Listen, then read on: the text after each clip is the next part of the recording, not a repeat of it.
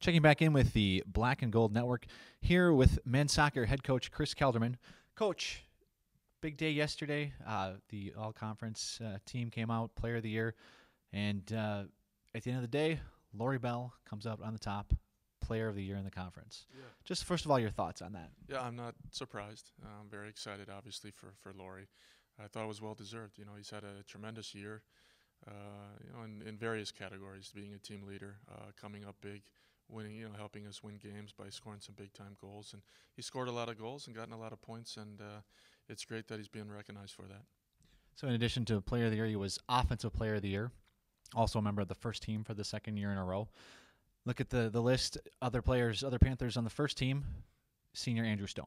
Yeah, Stone has been a mainstay in the conference, throughout his whole college career. He's a big guy. He's a big, strong defender, and very noticeable on restarts offensively and defensively. And he's been a leader for us on and off the field, and well rewarded for him as well.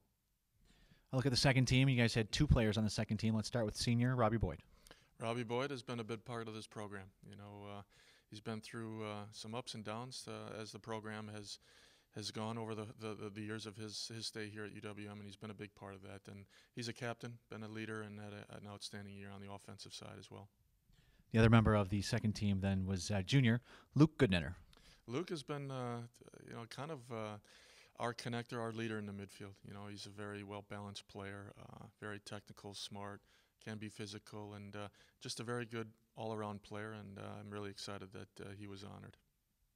We had a bye from the first round, which was played last night. Wright State traveled to Cleveland State. Valparaiso traveled to Oakland. Both home teams get the 2-1 victories, so Cleveland State and Oakland. Your thoughts, quick thoughts on those games last night?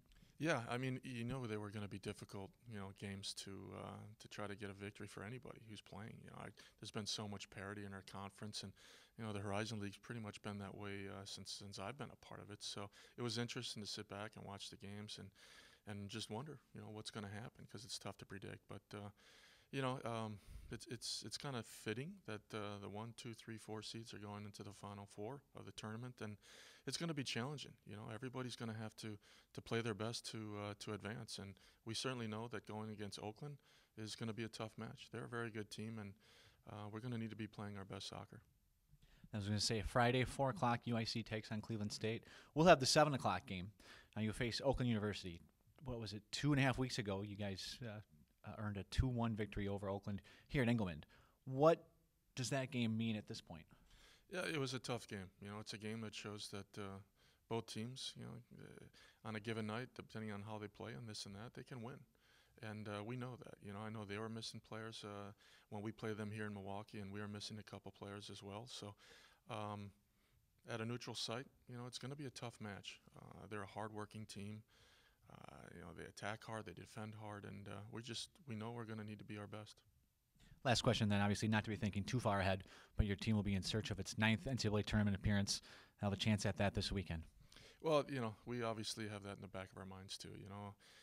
2 wins this coming weekend means that we're in the national tournament, and that's quite an honor. That's something that every collegiate soccer player is gunning for, is dreaming about, and we're close. It's a possibility, and that's exciting, and that's something obviously we're going to do our best to see if we can achieve it. Well, thanks for your time today, and certainly good luck in Chicago this weekend. Thank you very much.